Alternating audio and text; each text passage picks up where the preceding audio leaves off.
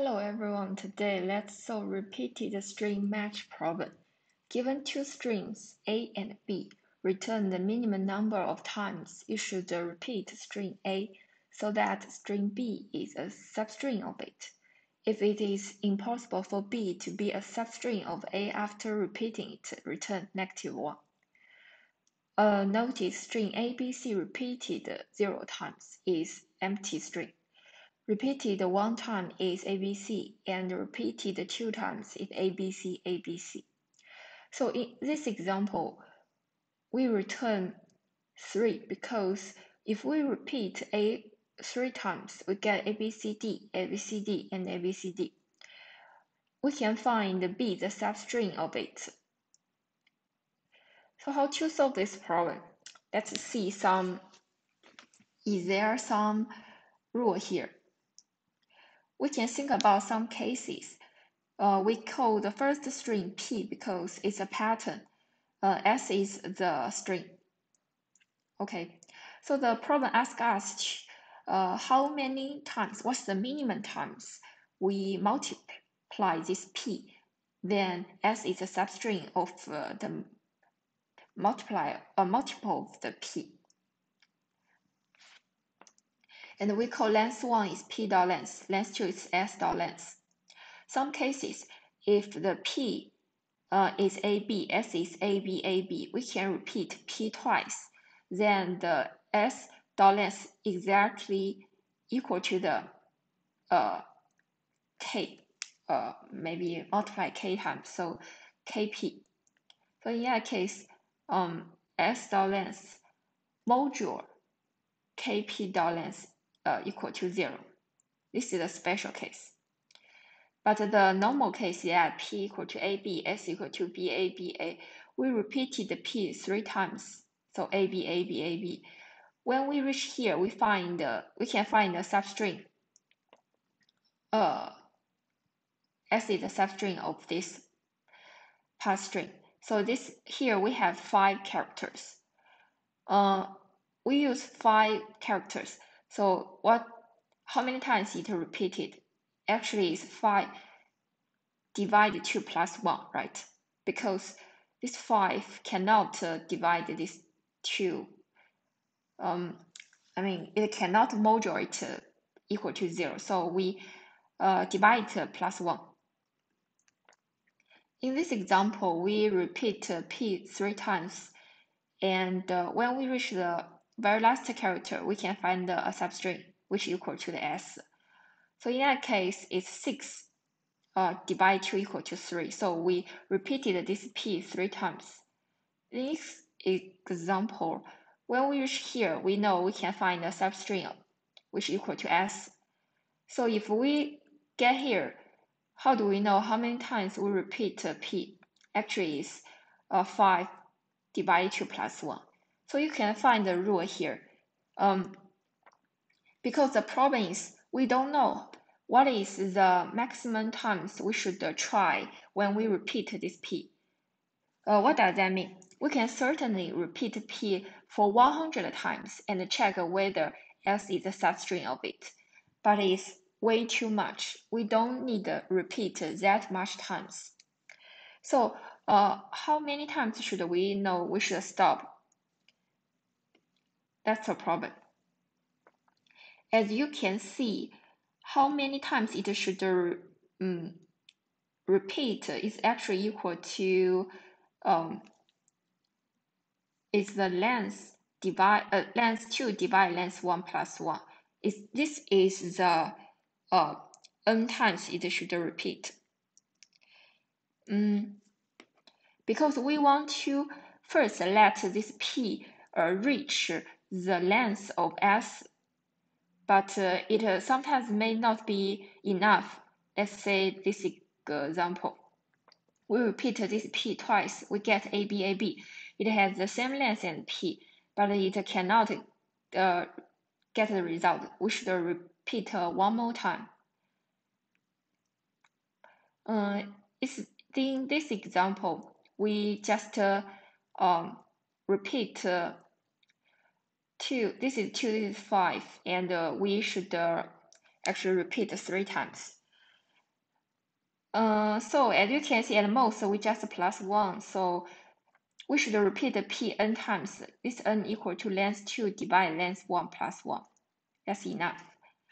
Okay, and we multiply length 1 on both sides. So in the end, the max length should just equal to length 2 plus length 1. That's the max length. Okay, now we have the max length of this string, right? How do we check whether S is a substring of it? We use rolling hash. Why? For every string, we give it a hash value. So if we know this substring has the same hash value as this S, we can say it can be equal. Actually, we should check because sometimes have a hash collision.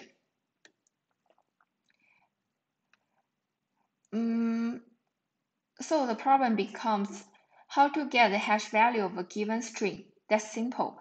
Just say if a string is S, we set its hash value equal to S0 plus S1 times P plus S2 times P to the power of P, P to the power of 2, and Sn minus 1 times P to the power of n minus 1. But you know, what does that P means? P can be a prime. It's just like the buckets in a hash table. Or what is M? M can be a very large number because you can see there are many power and times here, so it can be a very large number. It will exceed the integer or the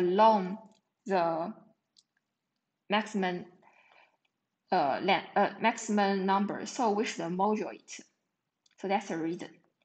So for this example, we only have lower cases. So we have 26 possibilities. So we set this base or P to 31.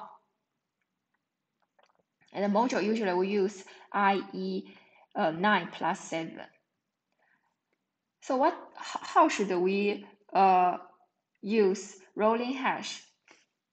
In this example, you will see if we want to get a substring length of 3, we can calculate every time. This is S1, we get its hash value. For the BCD is length 3, we use this formula again to get its hash value. The same for the CDE, but it's not necessary. What does that mean? We already have the hash of this S1. When we calculate S2, we can just use the value we already have for the S1. We just add this E and minus this A because it's no longer in the substring we need. So that's the reason we want to use rolling hash. How to calculate? Let's see. Firstly, S1. We should calculate from A and AB, ABC, and ABC is the length of 3 we want. So for the hash A, we just get A, which is the ASCII code of A. And AB is just V times the A, P times hash A plus B. And it can be large, so we module M. Hash ABC, the same, we P times this hash AB and plus C module M. And that is P to the power of 2 and times A plus P times B plus C module M. Okay, that's for the S1. So how about S2? S2, we already have S1, right? So we just use S1 times P and plus D. And then we know this A is redundant. We should remove it. So how much should we subtract? Subtract A times P to the power of 3. Why? Because this is P to the power of 2 times A, and we multiply P again, so it is actually P to the power of 3. So we minus it. But again, it can be very large. We should module M. And also, as this number we already module M, so it can be smaller than this value modulo m. So we should plus m here in case it will turn to negative number. So we should plus this m, which is a modulo. So same for the hash S3. You know that S3 should be P times hash S2 and plus this E and minus this B, right? So minus B. Okay, so in that case, every time we should minus the same thing, just the P to the power 3. So we should save it as an extra long integer. Okay, so that's it. We just turn this to code. Firstly, what we should use is the base, which is 31, because we only have 26 lowercase numbers. And the modulo we use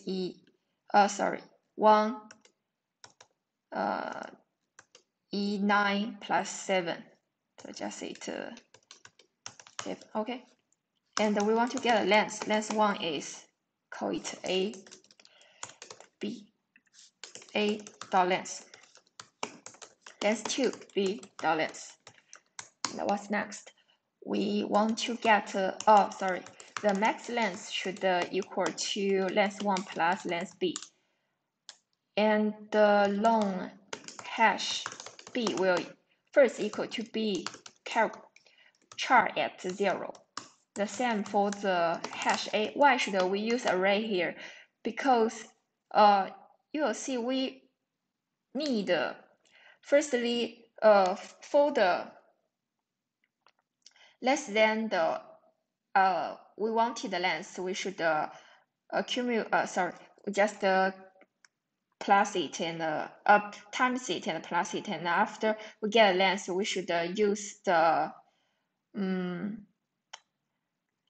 actually the reason we want to use array here because we want to sometimes repeat this I several times, so it will be simple if we use array here. So long then will be max length. First, the hash A 0 will equal to the same A character char at 0. And then for you should notice that I start from 1 because we already have 0.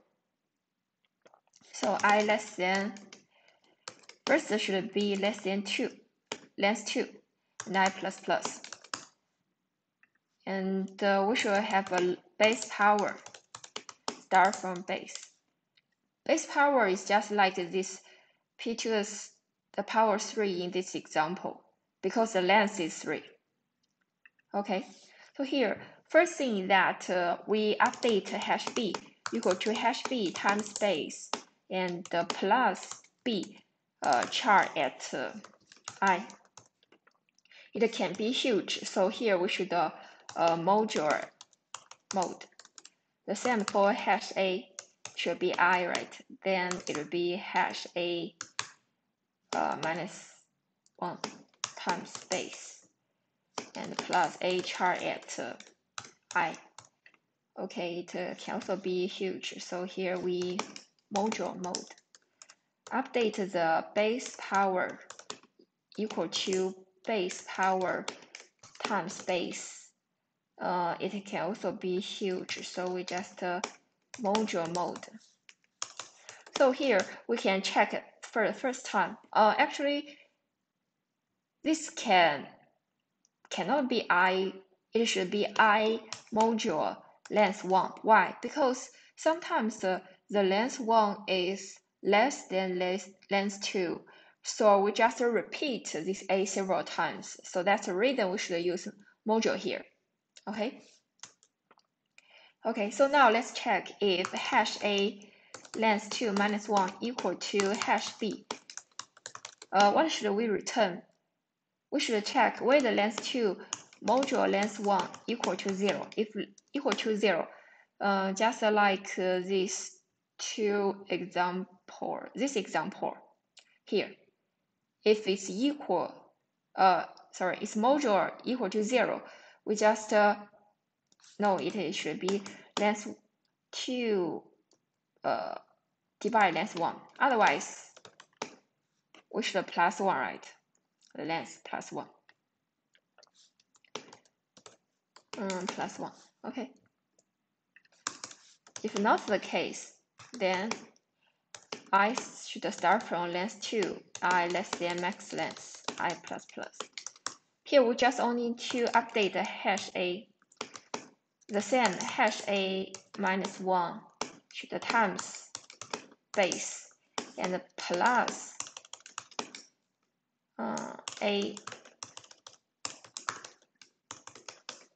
char at I. What should be here should also be module length 1. It can be huge, so here we should module mode. Okay. And as I said before, we should subtract the extra a or extra b, the character outside this range. So actually should be hash a I minus base power times a char at I minus length 2, right? But the problem is that it can also be repeated several times, so it should module length 1. And also it can be very huge, so this place should also module mode. And as it can be larger than a hash a I, so we should plus n module. Okay. Okay, now if hash ai module mode equal to hash b, then we return it. So the length of current length 2 is no longer the length 2, it's the I plus 1. Just like the example, we reach the character I, and the total characters we see so far is I plus 1. So this here is 5, right? 5 characters. This is 6 characters. This is 5 characters. This is 4 characters.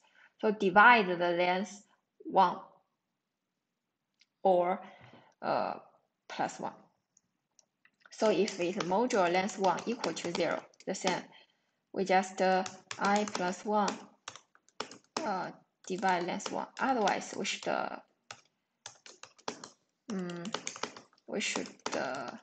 plus 1.